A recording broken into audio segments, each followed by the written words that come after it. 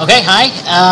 Welcome. Today I wanted to make hopefully a short video. I just want to give an example of doing a deadlock detection problem by hand. Okay, so and just doing this by way of talking a little bit about the program assignment you're supposed to be working on this week, and talk about a few other issues. But before I do that, I just wanted to say one or two things about some of the material from Chapter 6. So Chapter 6 was mostly focused on just talking about deadlocks. So it starts off by listing, defining some of the conditions that are necessary for deadlocks to occur in an operating system. Okay, so there are three necessary conditions that an operating system, policy that an operating system must enforce in order for deadlocks to be able to be possible in an operating system. These are mutual exclusion, hold and wait, and no preemption. Okay, so among these, mutual exclusion is a policy that you have to have in order to support multi-programming in an operating system. So if you have more than one process running at a time in an operating system, there's going to be certain resources that just can't be shared. So in that case, you have to have a mutual exclusion mechanism like a semaphore or like a spin lock or something like was discussed in Chapter 5 that you can set up so that the process can first lock a resource before it can be granted access to use that resource, and can unlock it when it's done. So that's really what mutual exclusion is about. Hold and wait and no preemption are also other policies that usually are very desirable and that you want to have in an operating system in order to make the best use of the resources that you have in the system. So hold and wait is just the idea that if a process locks some resources, it might want to use them for a while, but then later on it might want to request some additional resources. So get some more resources and then begin using them, but keep a hold of the resources it has. Okay. So the alternative to that is to force all processes to get all the resources they need up front when they start running. Okay, and that can be inefficient in many ways. The book talks a little bit about that. No preemption is another policy, so it's desirable that once a process actually has a resource locked, that the operating system doesn't force it to give up its resource until it's done with that. So until the process is done with that and voluntarily unlocks the resource, the operating system should it shouldn't force it to preempt it and give up that resource. Okay. So most operating systems have these three policies, and if you have those three policies, deadlocks can occur in your system. They won't necessarily occur; they're not guaranteed to occur. They only occur if the fourth sufficient condition actually happens in the system. So this idea of the circular wait happens when there exists a chain of outstanding requests and current allocations such that each process in the chain holds at least one resource that's needed by the next process in the chain. So if you have such a chain, then you actually will have a real deadlock in the system. Okay. So Chapter 6 then is all about strategies that you can use to deal with deadlocks. So deadlocks are a real deadly problem in a computing system, in an operating system. So there are three kind of levels of ways that you can deal with deadlocks. From the most conservative to least conservative, these are deadlock avoidance strategies. So, the most conservative are deadlock prevention strategies. Okay, so these basically are strategies. If you remove one of these four conditions. So, for example, if you don't allow hold and wait, so if you remove condition 2, so in that case, again, that like I was talking about, this would then be whenever a process starts up, it has to request all of its resources up front. So if you don't have hold and wait, then deadlocks can't occur. Or if you remove this condition of not allowing preemption. So in that case, if a process has a resource, you might preempt it and force it to give it up, and then maybe it might have to roll back, and the process might have to restart again. Okay, but those are the ideas of totally preventing deadlocks by removing one of these conditions. Okay, There are a certain set of strategies that are kind of in the middle in terms of being conservative or more liberal in terms of utilizing the resources in the system. These are known as deadlock avoidance strategies. So there's two main flavors of these. There's process initiation denial, or there's resource resource allocation denial strategies. The second one is also known as a banker's algorithm. Hopefully I'll do another video. I'll give an example of those, but those are in the middle. Now the most liberal way that you can deal with deadlocks, the one that makes the best utilization of the system resources, is to just allow deadlocks to occur. So to allow all four of these policies and conditions to be present in your operating system, and then if a deadlock occurs, though, then you possibly have to detect the deadlock and do something about it. So that's what we're going to talk about here next, is dealing with these deadlock detection strategies. Okay, so or just allowing deadlocks to occur, and then implementing an algorithm in your operating system to detect the deadlock, and then maybe do something about it if a deadlock is actually present in your system. Okay, so that's what you're supposed to be doing in your next programming assignment here. So this is the basic algorithm for the deadlock detection. This is what you're supposed to be implementing in your programming assignment.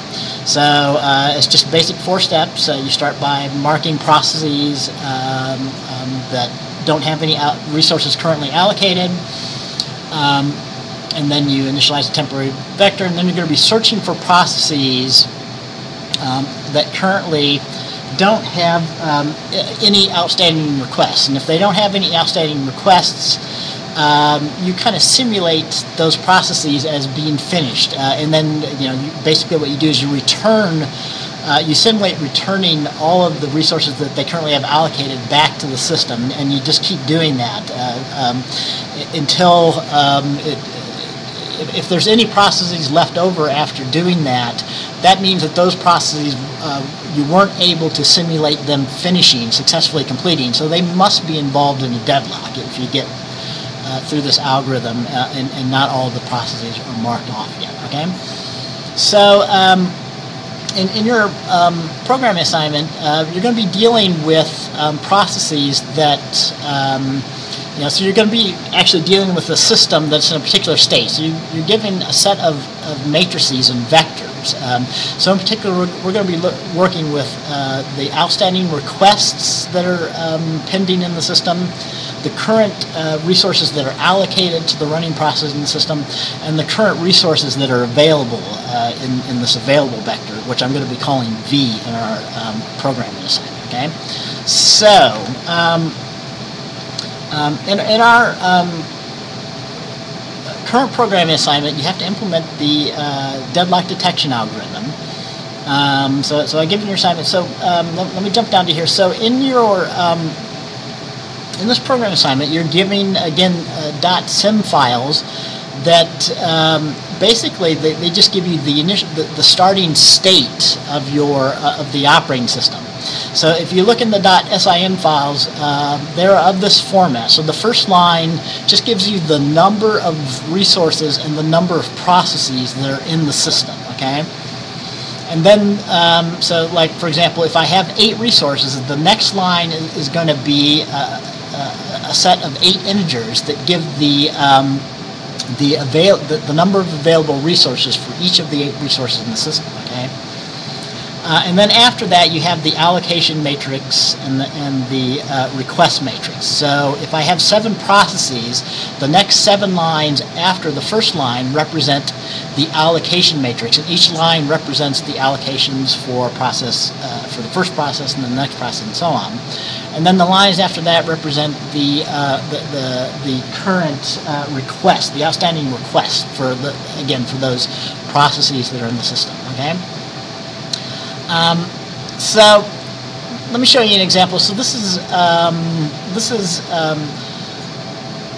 the forced process state simulation that you have for your programming assignment. I actually broke it up by line, so there's no blank line. So if you look in .sim, it looks like this. So the first line, again, there's 8 resources in this system, and there's 7 processes. The first line represents the available resources. So we've got 8 resources. There's none available for resource 0, none for resource 1, and so on. I'm going to start by naming the book names resources starting at resource 1. In the programming assignment, we start the processes and the resources. We start indexing them at 0. This will make it easier if you're using C arrays where you start indexing C arrays at 0. To match your arrays to the notation that we use. So again, our available resources here, resources 0 through 7, we've got none of resource 1, 2, 0, 1, 2, we've got 1 of resource 3, and so on, okay? So then the next 7 lines, line 1, 2, 3, 4, 5, 6, 7, represent the 7 processes. So this represent the allocated resources for the 7 processes in our system. So the first line are the resources allocated by process 0. The next line is the resources allocated by process 1, and so on. Okay, and then the last 7 lines are the actual are the outstanding requests in the system. So these are the requests for process 0. So just in this instance, so to go back, the process 0 has 1 of resource 0 allocated, 1 of resource 2 allocated, and 1 each of resource 6 and 7 allocated. And process 0 has an outstanding request. It's asking to get 1 of resource 1 allocated. Okay? So that's the format of the system state that you have to simulate here. So I'm going to show doing this state 4 by hand here. So here on the board we've got that same state 4. Hopefully you can see it well enough. So we had our initial available vector for our 8 resources. Our resources are numbered 0 to 7, so we've got 8 resources in the system. They're numbered resource 0 through 7. This was the available vector that we were giving in this 4th simulation.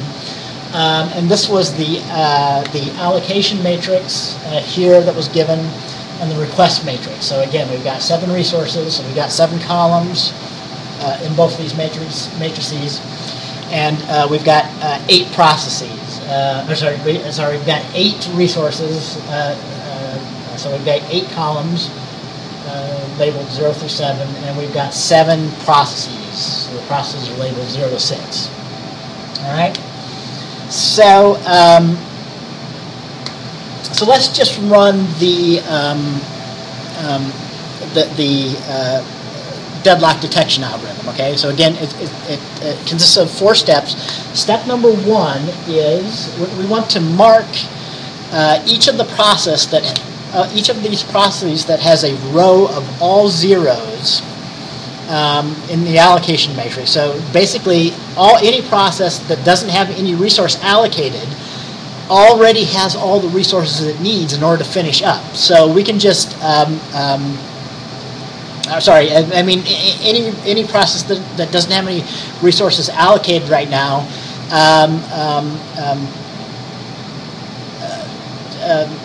won't be involved in a deadlock. Okay, so we don't need to consider a process that doesn't have anything allocated. So for this one, so I'm going to just use I'm going to mark the processes. Here I'm going to use my allocation matrix. I'm going to use an additional column to keep track of the processes that have marked.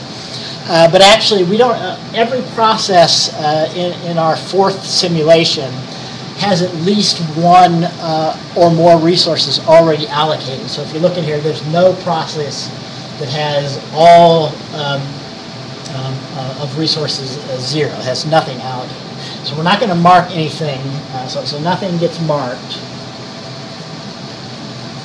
here in step 1. Okay. So step 2 is we want to initialize our W vector to be equal to the current state state of the available vector v. Okay, we're going to be using the w vector again. We're simulating finding processes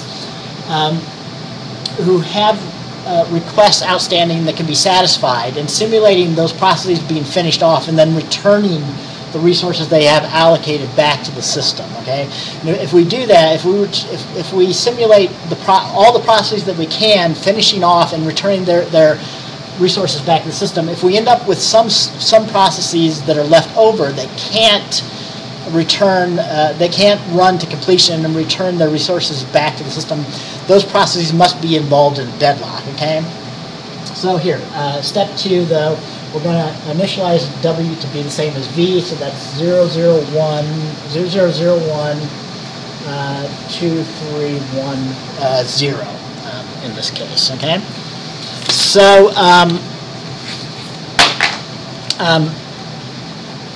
so now steps 3 and 4 actually represent a loop. So when you implement this as some C code, you're going to have a loop somewhere that keeps doing this. So as long as we keep finding a process such that that's not marked. So step 3 is we need to find a process that's not marked.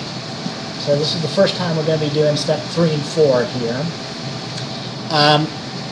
So we first find a process that's not marked and whose row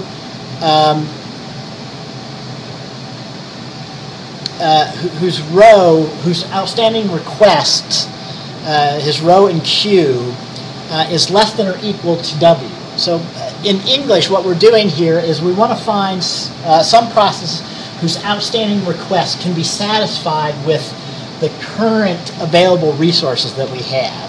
So that means that we need to find a process who doesn't have any outstanding requests that are more than what's currently available in the system. Okay. So we can make a list of the processes whose requests could be satisfied. So process 0, needs one of resource 1. We don't have any of resource 1. So process 0 is not a candidate. No processes are marked, so we can consider all the processes, but process 0 is not going to be a candidate. Process 1 only needs one of resource 3, and I'm going to label it. Resource 0, 1, 2, 3, resource 4, 5, 6, and 7. Okay, so there is one resource 3 available. So process 1 potentially we could select it. Okay, process 2 needs a resource 2. We don't have any resource 2, so process 2, we don't have enough available to consider it. Process 3 needs 2 of resource 5, and we've got 3 of resource 5 available, so we could consider process 3. Process 4 needs a resource 1, we don't have any of those, so that's not a candidate. Process 5 needs a resource 7, we don't have any of those, so it's not a candidate. And then process 6 is only asking for 1 of resource 4. So it has just one outstanding request for resource 4. We've got some resource 4, so process 6 would be a candidate. Okay.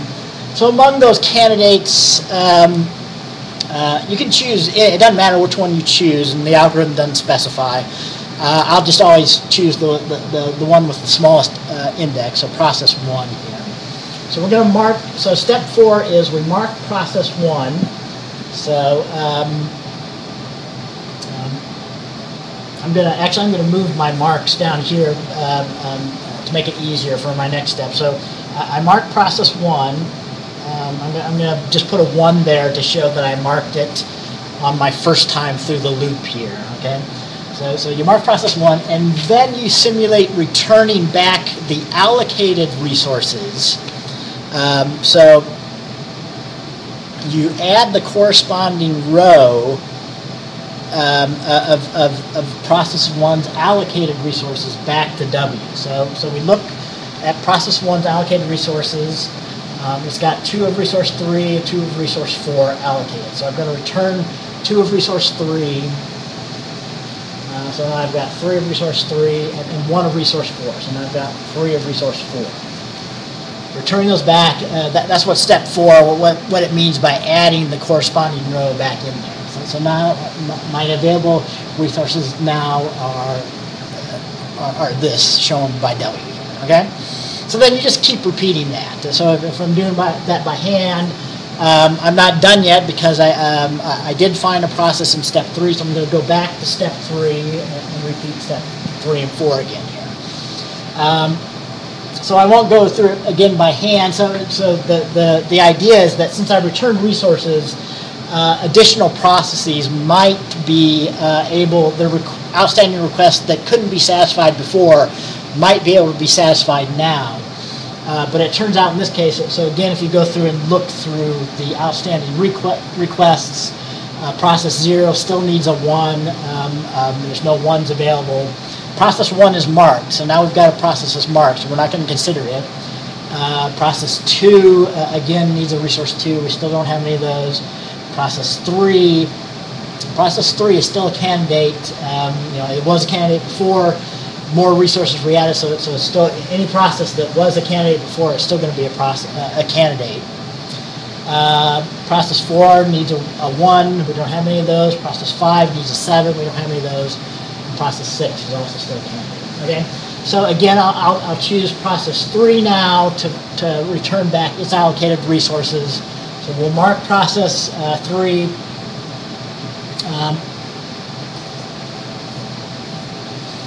So now process 1 and process 3 are marked, and we're going to return process 3's allocated resources back toward the W vector. So process 3 only has 1 of resource 4 allocated. So resource 4 will get returned.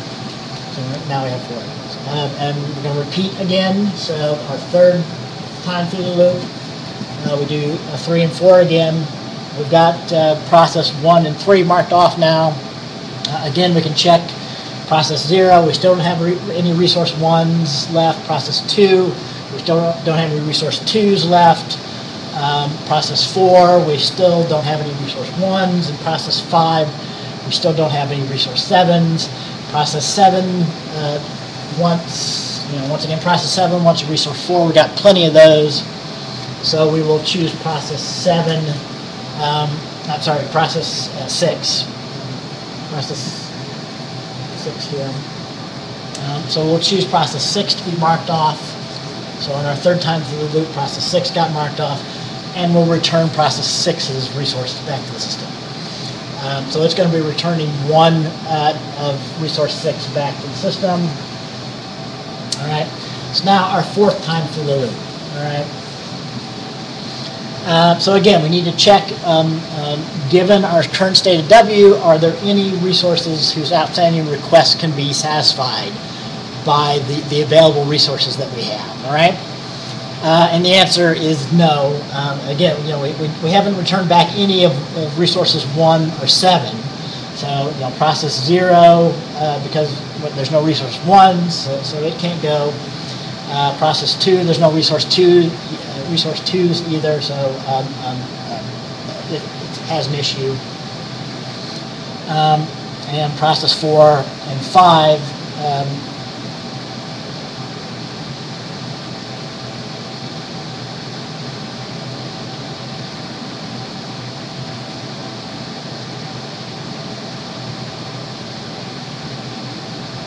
process 4 needs a resource 1. Process 4 needs a resource 1. There's no resource 1, so it still can't satisfy that one. And process 5 needs a resource 7. All right. So at that point, step 3 failed. We didn't find a candidate that we could mark off and return its resources. So by the algorithm, if you read further in of the description of the algorithm, we're done. And since unmarked processes exists, in this case, we detected a deadlock. So therefore, a deadlock does exist, and the deadlock must, so process 0, the unmarked processes, which are process 0, process 2, process 4 and 5, must be the ones that are involved in the deadlock. Okay, so there must be a circular chain of resource allocations and outstanding requests among those 4 processes that are preventing them from completing. Okay? So they're in the deadlock. One final quick thing there. I just wanted to show maybe the resource allocation, an example of a resource allocation diagram.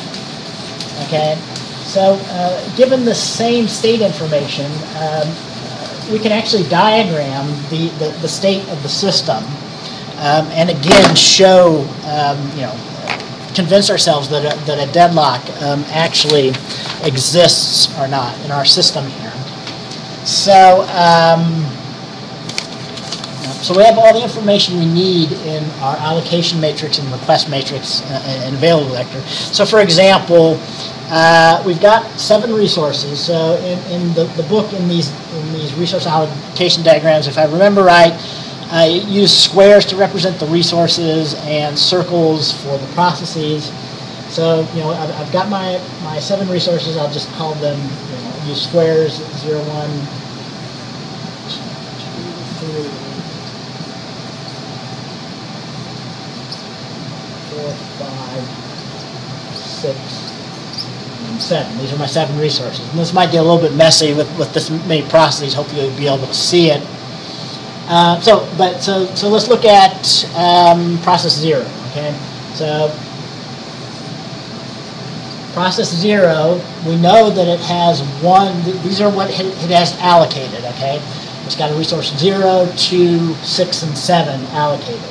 So on these resource allocation diagrams, we use an arrow from the resource to the process to indicate a current allocation. So we've got a resource 0, a resource 2, and a resource 6 and 7.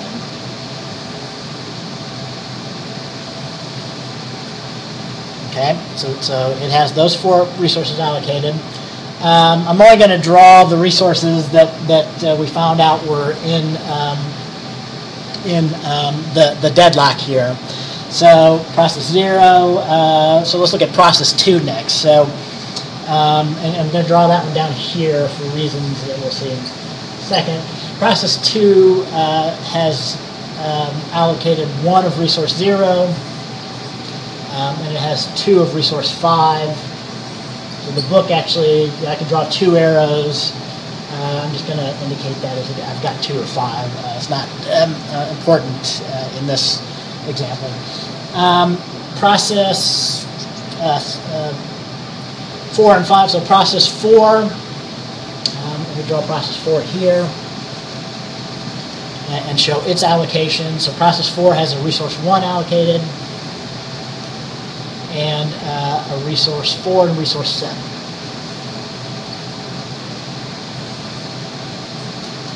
All right, and process 5 then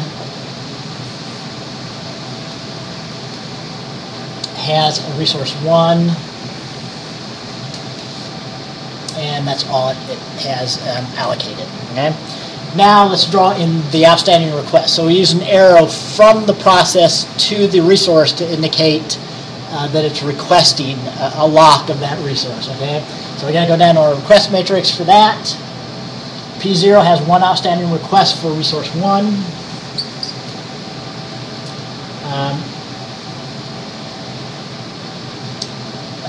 Process 2 had an outstanding request for resource 2. Process 4 had a request in for 1.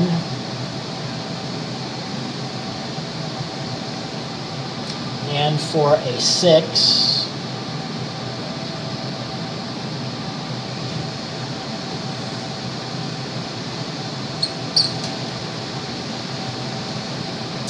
And process 5 had an outstanding request for 7. All right. So that might be a little bit too messy to see. Hopefully you can follow me a bit here. So basically that fourth, the sufficient condition corresponds to, there has to be a, in this directed, if we think of this as a directed graph, there has to be a chain of outstanding requests and allocations so that I can find a circle or a chain. So for example, if I start at process 0 it has a request for resource 1. Resource 1 has been allocated to process 4. Process 4 has a request for resource 6, and resource 6 has been allocated to process 0. So there I found a circular chain that involved process 0 and process 4, showing that they're in a deadlock. If I would have gone a different route, we could have included 5 in that chain. So process 0, if I would have gone to resource 1, and if I instead had then gone to the allocation of resource 1 by process 5, and then process 5 has a request for 7, and 7 is allocated to 4, and then 4 has a request for 1, and so on. Anyway, so you can find those circular chains in there, okay? Process 2 is not directly involved in the circular chain, but unfortunately it can't finish off because it needs a resource 2, which is currently held by process 0, which you can see here. As we know, process 0 is in a deadlock, so unfortunately process 2 can't get that resource. Process 2 can't get that resource 2, so it's also kind of in this deadlock indirectly in this case. All right, so kind of back to a few words about the programming assignment. So that's the format of these .sim files. So your job, as in the previous assignments, is you have to read one of these in from the command line. So for this assignment, there's no additional command line parameters beside the simulation file, and then the output is simple. So either it's a deadlock or no deadlock. So if you run the deadlock detection algorithm, there's no deadlock. You're just going to output no deadlock on standard output. If you do detect a deadlock, you're going to output deadlock, and then you need to list the processes. In the processes that ended up being unmarked, you're going to list. Okay. So as before, I give you some example code that you can use that will open up and read in the file of the system states into some standard C arrays that you can do the processing. So to do this assignment, then basically you're going to have to create, you have to do this algorithm, the deadlock detection algorithm. You're going to have to create your W vector and keep track of that.